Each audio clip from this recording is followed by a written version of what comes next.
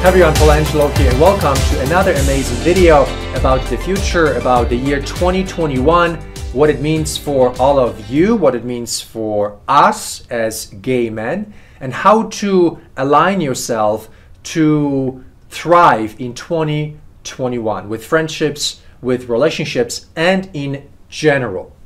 We will talk about the future, and also we will talk about ideas that will take you into the future in an empowered way. We're going to talk about a way to think about yourself, a way to think about your future, and align yourself so that you do succeed, so that you do not fail.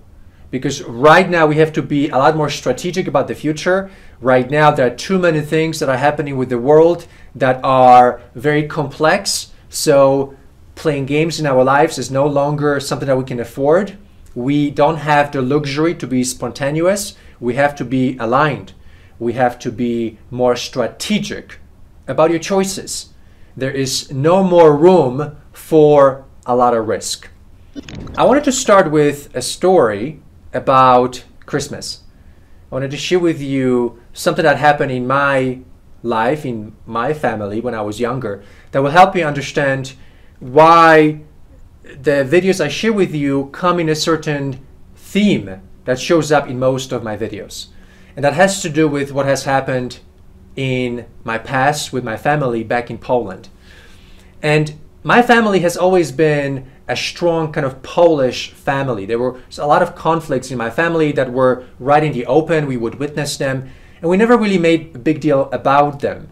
But I noticed at a certain age that throughout the year, when my mom would fight with my father, and then towards the end of the year for holidays, they would stop the fights and pretend that everything was okay. They would tell each other, "I love you," that I started noticing that there was something off with that. And as a young boy, I was very sensitive to notice what is real and what's not real. And to me, it was very conflicting to notice that my mom and my father would be fighting throughout the year, and then couple weeks before Christmas, everybody would pretend everything's back to normal and everybody loves each other. And I remember that, and to me, that's how I started to discover that there were things in life that were phony, that they were phony.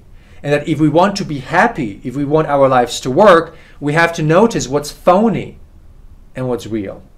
And so ever since then, I was very aware, and I was very sensitive to the behaviors of people, that when they say "I love you," do they really mean it? Or is it just some kind of, cute language pattern that comes when you are in a relationship or living with someone? So does the language that we use, does it mean anything? Do our behaviors that are in a social context, do they mean something? Or are they empty? Are they phony? And so ever since then, I was very sensitive to all the phoniness in the world. I was conditioned to spot all the phoniness. I've taken critical thinking courses and I'm very well educated. And so that even empowered me even more to be able to discern whether this is the truth versus this is phony. Do you love me, or do you pretend that you love me? And so I think this is the reason why I became a relationship coach, because I am very astute in discerning phoniness from reality, or from the real. And for men, for all of us, we bring to the table a lot of phoniness a lot of times. And so in my Christmas story from the past, I've had an extraordinary lesson to be able to tell, is this phony or not? And I took that lesson, and I, ever since then, empowered myself to only position myself to be in places that are real, to never be in phony situations, because they're not productive, they're not going to help you, they only take you down. They give you an illusion of something happening that has no real meaning in reality. And so I wanted to discuss this with you because as we look into 2021, what you will gradually begin to notice is that there is this aspect of phoniness that has been institutionalized in the world, not just in the gay world, but especially in the gay world, but also everywhere else.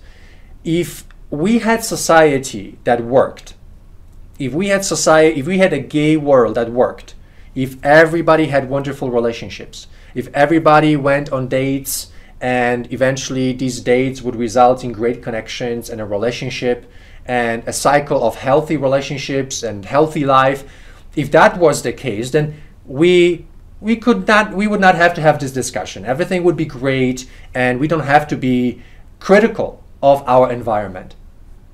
But the reality is that that is not the case. We have bad relationships. People have great difficulty in connecting and dating and having loving relationships. Very few people actually fall in love. Very few, a very small fraction of gay men ever taste love. Most of gay men are confused. Many are addicted to drugs, to sex, to behaviors that go against relatedness.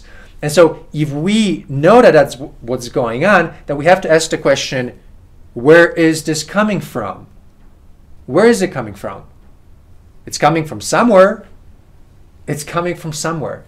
All of the distractions that are in our culture, all of the addictions, all of the frustrations that you have with relationships and dating, this didn't just happen overnight. It happened across many, many years.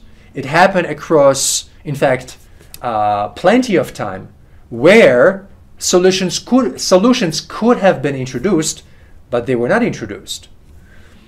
So I'm sharing this with you because I'd like for you to become more sensitive to the fact that there may be an extraordinary level of institutional phoniness in the gay world, where you live in an illusion that what they are telling you you should be doing is the right thing to do, that what they're telling you is what you should pay attention to, is what you should in fact pay attention to.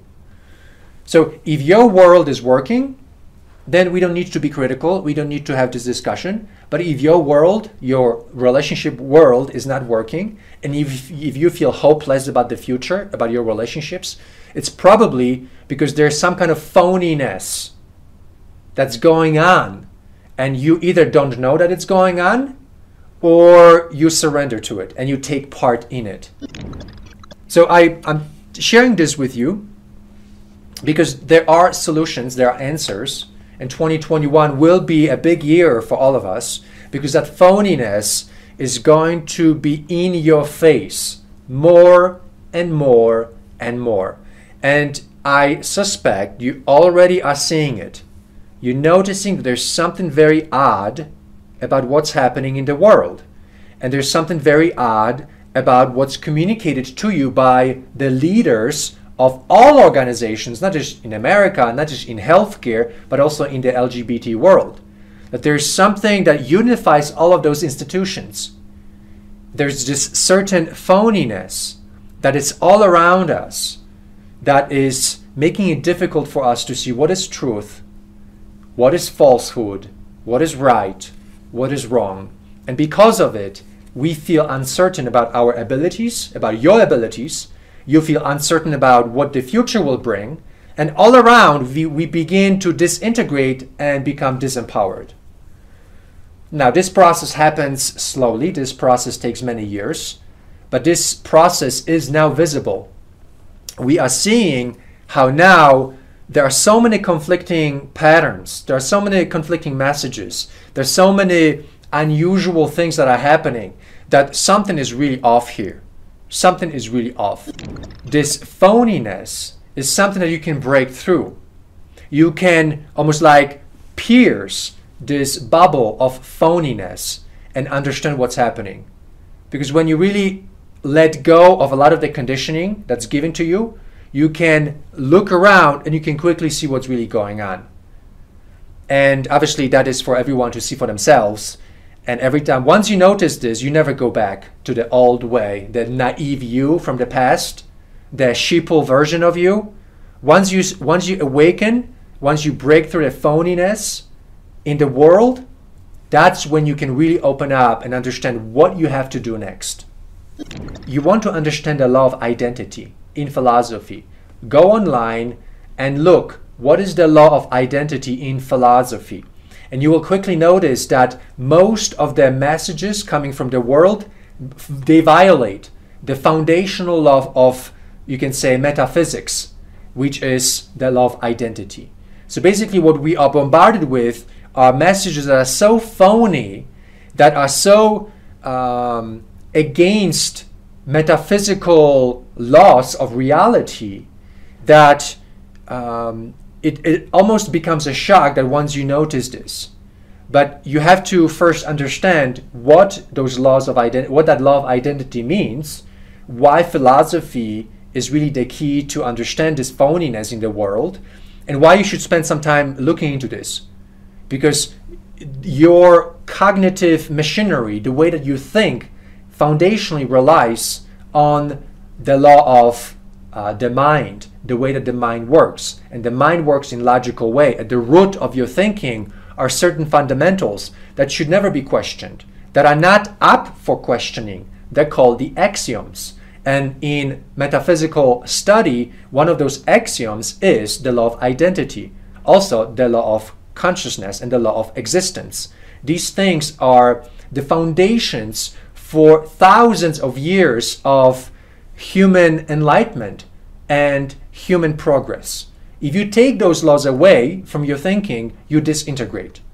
And so to discover how the phoniness is projected into your world, unfortunately, you will have to acquire some discernment tools.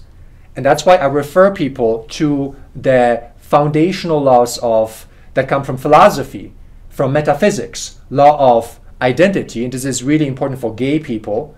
Things are what they are, the concept of isness. And those of you who've done landmark training or who have studied AST training or some of the work of Werner Erhard or even some of the work before that in the 60s, there was this big deal about this law of identity that was talked about as the concept of isness. That in the world, as you live through your world, you don't want to play games with the world. You don't want to play what's called rackets. And that's in Landmark Forum, they call it rackets. So if you play a racket in your life, it means that you pretend that something isn't what it is. So for example, if you don't love someone, but you tell yourself you love someone, that's a game. You play a racket. If you hate your job, but you pretend you loved your job, that's a racket. You play games. And so in the world around us, we not only are exposed to our own games, we are exposed to the games that other people play with themselves, how the world is set up as a game. And so being sensitive to that, empowering yourself with understanding of the law of identity helps you break through the phoniness that's all around you.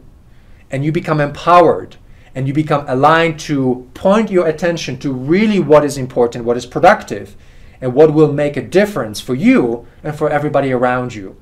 Because ultimately, what's going to win all of this, who's going to win the battle of breaking through all the chaos in the world, are people that are going to return to logic, people that are going to return to reason and logical, rational thinking, and returning to some of these fundamental laws of philosophy, law of identity, law of consciousness, law of existence. These are the foundational aspects of understanding who we are and what is the next step to rebuild society, to rebuild this crazy world. Because somebody will have to rebuild this. This world is now in chaos, and this chaos is going to continue. Society is disintegrating, but at a certain moment, there will be a rebuilding process. We will need to rebuild the society. Somehow the society will have to come together again. I believe it's going to happen with the development of smaller communities, kind of like the Big Gay Family Social Program. That's why I'm dedicating my life to it. I think that's the future. Smaller communities that do observe these fundamental laws of life, of metaphysics, of philosophy.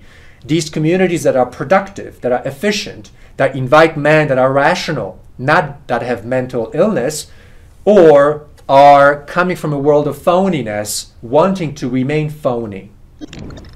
So this concept of phoniness is a good way to empower yourself, good way to think about how to succeed in the world. You want to break through the phoniness, through the membrane of manipulation, the membrane of conditioning that violates fundamentals of life. Everybody thinks that they have the answer. Everybody tries to tell you the answer. But if you don't understand how to think about those answers, you won't be able to actually trust that, okay, this guy is for real, or this girl is for real, or this person is for real. So you have to empower yourself with this discernment ability to know what is true, what is false, what is a phony idea, what is an evil manipulation. And that's when you open up your eyes and you look at the world and you realize that people that are psychopathic are running the world. They know they are violating all these laws. They know they are damaging society, but they go ahead and do things and in politics and lead the world with their corrupted ideas anyway. So you will see that, and then you will realize that, holy cow, the future is a continuation of that disintegration of the political environment, disintegration of all institutional environment. All these phony institutions are now gradually trying to fight with one another for power, and because they are being exposed, they are now in a very strange position where they try to fight for power, try to hold on for power, yet, and they do it by censoring others. Yet what's really happening underneath all of that is that people are awakening. People are awakening. And through that awakening and also the resistance to that awakening, this is going to be a volatile several years. I don't know how many years this is going to be. I don't know exactly how many years and how volatile it's going to be, but you can expect that society will disintegrate further and further, while at the same time there's this awakening happening that's behind that disintegration. You'll have to think about yourself differently. You'll have to be with people that are going to help you understand what's going on, that are going to help you connect with others in a rational and logical way. And this is how you want to think about your future, that you'll have to take your future in your own hands, that nobody's going to be rescuing anybody. The world is entering into a very strange place where if you want to survive and thrive in this world, you'll have to be part of a productive process, not part of the reactive process, but part of the proactive, the solution orientation. Because otherwise you will become victim to the circumstances of all that pressure imposing on you from every angle, and you're going to have to sustain that pressure by yourself. And I don't think anybody can sustain that for a long time, and we need each other to basically survive that, to find some kind of home in all of that, and then find solutions to all the difficulties and all the challenges. Everything is important right now. It's important that you pay attention to what's happening in the world. It's important that you pay attention to what is phony and what is real. It's important that you reorient yourself to be with people that are solution-oriented, not that are victim-oriented. And it's important that you that you are okay with the awakening that will probably have to happen also in your life. That many things that you assume are real, these are not real. That the people that you've trusted, that these are people that are corrupted. That the ideas that you trusted are also ideas that have been corrupted. What you will find out is that most, I would say 90 to 95% of all the people, of all the institutions, and all the ideas that you trusted, they will turn out to be phony. They will turn out to be completely crazy. And this year, in 2021, all of this will come into the open. And so I wanted to share this with you, this video with you. I am optimistic in the long run. I'm very optimistic because all of this is necessary. The division in society has to be dissolved. And the only way that a division in society can be dissolved is by an element of common struggle that then washes away the erroneous assumptions about each group. In other words, eventually there is this return to truth. And what washes away the irrationality is the struggle. And then eventually people realize that we all struggle together.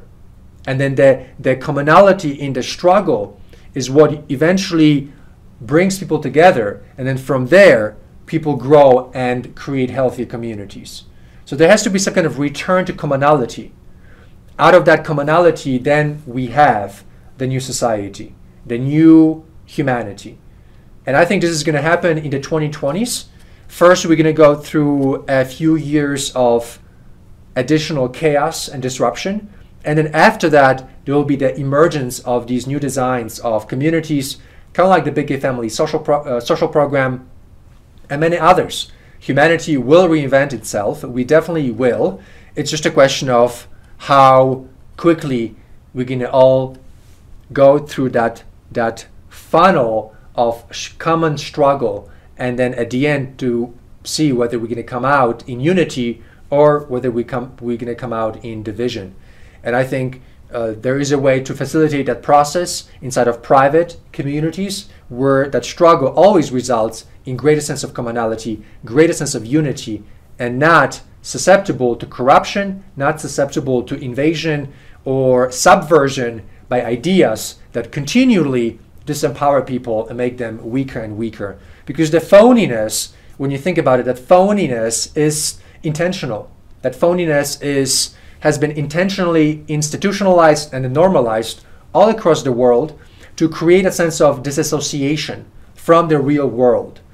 That's why I refer to philosophy often in videos, because philosophy and these laws of metaphysics, they bring you back into reality. They pierce through that phoniness, that membrane of disassociation, and they help you see what is really real and what is phony. And then for most people, we need the courage to make the decisions to break through the phoniness. Oftentimes, phoniness is pleasurable. Phoniness can also be very protective in terms of not having to witness all the negativity. Sometimes we enter into states that are phony because we don't want to witness all the reality and all the tragedy and all the trauma, all the betrayals, all the manipulations, all the ways that people hurt each other, all the ways that we go through life and have to rebuild friendships and relationships. Heavy stuff. Not a lot of people can handle this successfully, especially across many years. So sometimes we enter into these phony states as a way to protect ourselves from having to deal with the trauma of all this abuse, the shame, the narcissism, the continuous difficulties with relatedness, with relationships, desiring love, desiring emotional connections, desiring physical contact, and then continuously being deprived, emotionally, sexually, being deprived from belonging. And so in that world, we enter into very strange states of mind. And these states of mind are disassociative. They take us away from reality. And they make relationships difficult because relationships are, in essence, a return to reality. A relationship is the rubbing against the reality, because now you have two people that are confronted with having to witness each other. So there is a return to reality. And that's why relationships are so difficult for most people, because they don't want to leave their disassociation. They don't want to leave their phoniness. They want to remain in their phoniness because it has become their life, their world. And men love living in worlds of fantasy. So for men, it's very instinctive to be in the closet all the time. If it's not the gay closet, which is pretending to be straight, if you're gay, that's one closet. But there are many, many other closets of pretending that we are not emotionally active and then suppressing our emotions. That's a big closet a lot of men are in.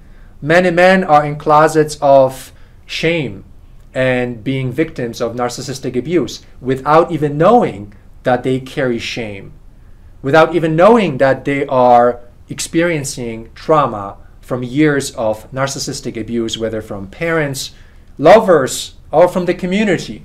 So when we look at 2021, I'm inviting everybody to break through all the phoniness, to break through all of the disassociation, to be okay feeling uncomfortable in the real reality, to be able to discern truth or falsehood, what's good, what's bad, to be able to know who to trust and who to distrust, to be able to know who to join and who to leave. These ideas and distinctions will make you stronger, will empower your masculinity, will also help you contain your identity in a very powerful way. Understanding philosophy is not something that everybody talks about. And this is why people are so disempowered. When you think about you as a person and how you get empowered first by having a solid foundation. That's all philosophy. Then having a solid psychology, and that's the content of your mind, the way that you feel and think about yourself. And then your identity, and then your gender, and then the words that you choose to describe yourself, the way that you talk about yourself, your general sense of self-concept, your general sense of ability, how you see yourself interacting with the world. All of this is at stake here. And the phony world out there wants to take it all away from you. And as you enter into 2021, I promise you victory when you free yourself from that phony world and when you enter into the real world of ideas that come from hundreds and hundreds of years of discovery and discernment and have been proven by thousands of years of life to be effective. And these ideas are what we want to return to. And these ideas are what will empower you to get in control of your life again, especially as a gay man, because the LGBT community violates all of those rules. The law of identity, the law of consciousness, and the law of existence. So empower yourself with this information and break through the other side in your life. Go to the next level. Find pleasure in studying philosophy. Find pleasure in studying psychology. Even though you're not a psychologist, who knows? Maybe you will be. Maybe you will be a coach. Maybe you will be a community builder. Maybe one day you will take a stand. And to take that stand, you will need to have some understanding of the world. And so no matter how you look at this, studying of philosophy, studying of psychology, study of psychology is the future.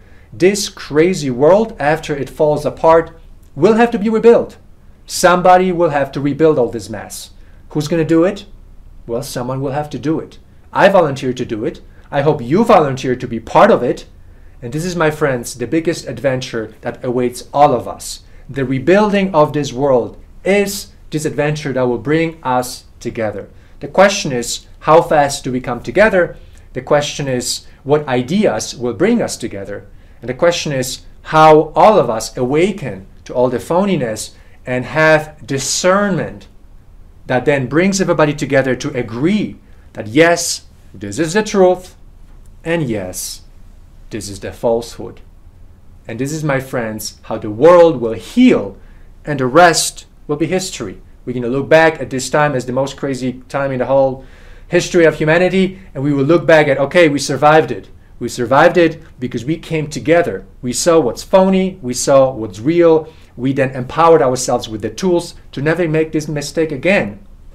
This time around, we can create artificial intelligence. We can embed these new rules in it to prevent corruption, to prevent all the propaganda, to prevent all the manipulation, to prevent all the intentional disassociation, the shaming, the narcissistic abuse from either the government, from our families, our communities, or our lovers.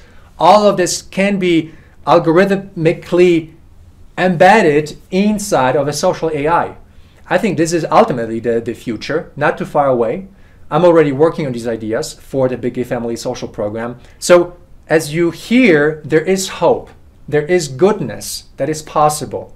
But we need to open our eyes and we need to be humans again. And with that, the solutions appear. We act. We take action, we fix the world, and we come together again. So with this, I wanted again to wish you Merry Christmas, Happy New Year 2021. I wish all of you the best. I'm here for you. I took a little break in terms of creating videos, but I still created an extraordinary amount of videos, and all of that will be published soon. So I was very productive behind the scenes. In fact, I was working on huge ideas, and I needed some quiet time, some meditative time to keep my mind sharp. And soon you're gonna see those videos coming up. More than 20 videos, great ideas about the future, ideas that are huge, ideas that are very gay, ascension based. They take the understanding of the gay identity to the next level. I think you're gonna love them. This is the next frontier for the gay world, and I'm super excited to share all of these videos with you, and I can't wait to get your feedback. And ultimately, I can't wait to have you come and join us here in the Big Gay Family, because this is the center of this revolution. This is the center of these new ideas. We are leading the gay world forward. If you want to be part of this revolution, if you want to be part of this new frontier, you got to join us, because otherwise you're going to miss out on this newness that's coming through us here in the Big Gay Family Social Program. So with this, thank you for watching. Please come back to my channel and the website often. I'll be publishing a lot new videos coming up in a couple of days. So please check back to see all the new ideas that I've been working on this summer. Okay, my friends, thank you very much for watching.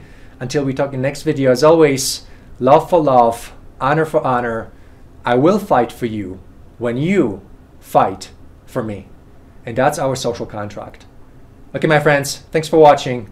I'll talk to you in the next video.